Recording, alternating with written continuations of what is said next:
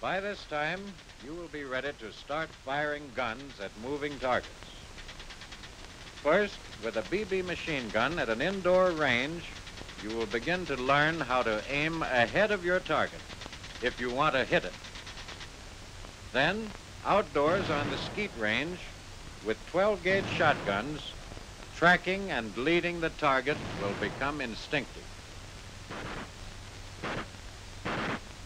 Your first experience firing a machine gun will be on the malfunction range. Something will at once go wrong with your gun, and you will be expected to figure out what is wrong each time your gun jams or stops firing. Don't worry, you'll find the answer. You'll spend a few evenings cleaning and adjusting the guns that other classes fired during the day until you know a machine gun better than its mother does. When you fire these guns at aircraft or at surface vessels, you've got to be sure you're firing at an enemy. So you have to study enemy silhouettes, and with aircraft, learn their wingspans, so as to judge their distance from you by how much of your gun sight they fill. This is one of the most important things you must master here at school: estimation of range. For instance, when the wings of a Messerschmitt 109 fill so much of your ring sight, the fighter is coming into range. But if this were a twin-engine fighter with a bigger wingspan, he would be too far away to shoot at. Estimation of the range of an airplane, its apparent speed, and the right lead to give it are three of the four chief parts of accurate shooting. The fourth is harmonization of the gun with the sight. You sight your target along a straight line. Your bullet fired in the same direction will not fly straight. It will drop below the target. So the gun must be pointed up. Then the bullet will drop into the target. This process can be figured out by arithmetic for a given range. After you do the figuring, you can make a chart and line up the gun barrel with this disc and the sight with this mark. When you know how to do this, you can bore sight a gun and shoot it on the ground range. Point-blank range and distant range. Fix targets by day to learn the effect of range, and by night to learn how to use tracer ammunition. Then, moving targets to learn how to estimate lead. Handheld guns and turret guns. Now you begin to look like a machine gunner.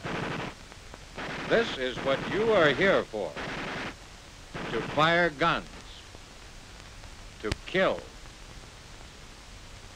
Now you're ready for your first flight. You take your life vest and your parachute and your goggles and helmet with earphones, and when you look like this, you climb into an airplane and take off in flights for the aerial target range. On the range, you will fire at a target towed by another aircraft.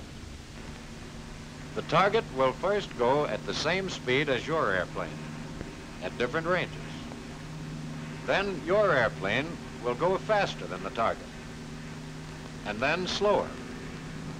You will cross below the target and then above it to test your judgment of lead, range, and speed. But this air firing won't take up all your time. The rest of the day, you can practice turret maintenance and gun installation. Back in the classroom for further study, you must learn visual signals needed for communication with blinkers in international Morse code. In a darkened projection room, entertaining trainers are used to improve your shooting at moving aircraft targets shown on a screen. This will give you good practice and a lot of fun finding out how to lead a fighter coming in for an attack. At the end of your course, you will fly in formation to practice gunnery control and gunnery tactics. 2 AT-12s, upper green quarter, 1,000 yards. All gunners on target.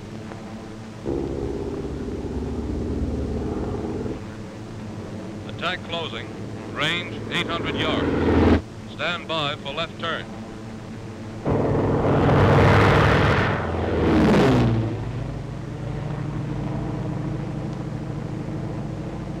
This is only make-believe, for practice.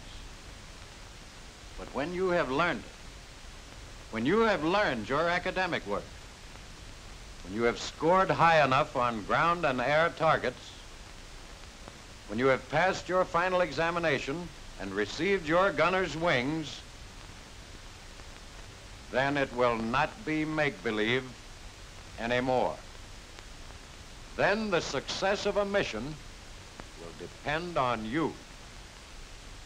Then you will have to be good. You will have to be a gunner. Whether you will be or not is up to you in the next few short weeks here.